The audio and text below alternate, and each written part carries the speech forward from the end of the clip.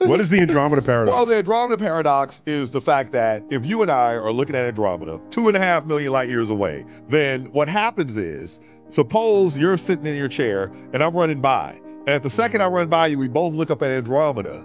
Because I'm moving and you're stationary, we're going to see events that are days apart, even though we're in the same location looking at the same time. Can that and be? You think that relativity. And the thing that you see and I see are days apart. Days apart. Because of our physical perspective?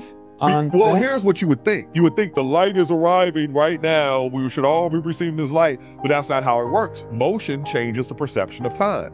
And so we know about that in terms of the local universe. We call it relativity of simultaneity, right? You're moving, I'm not. You see events as simultaneous. I see them as happening one before the other, right? But then when you add the distance component in it, now we see very different times. So there could be a third person moving in the other direction, seeing a different time. So how do you define what now is? So even though you're in the same place. Even though you're in the same place, yeah. While we're sitting here, I'm here, you're running by, yeah. We look up at Andromeda at the same time, yep. And we're seeing something days from the same location, yep. Essentially. We're seeing things days apart. Days apart. And yeah. that leads to the idea of what is now, and your now and my now are two different There's nows. no now. There is no now. No, there is now. There's always now. There's an illusion of now because we're so close together and we're so small, and the speed of light makes it feel like we have a now, right? But now doesn't really exist on larger scales. There's no such thing. But there is always has to be a now in all seriousness. No, that is your bias.